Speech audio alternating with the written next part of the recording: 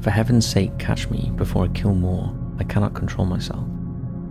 On December 10, 1945, serial killer William Heirens left this note scrawled in lipstick on the wall of Frances Brown's Chicago apartment. Just before writing the message, Heirens brutally stabbed Frances to death and left a knife sticking out of her neck.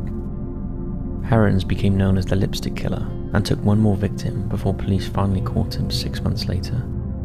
He was controversially convicted and incarcerated for 3 murders in 1946 after being interrogated under the influence of sodium pentothal, known as truth serum, and by the time of his death in 2012, he had served 65 years in prison.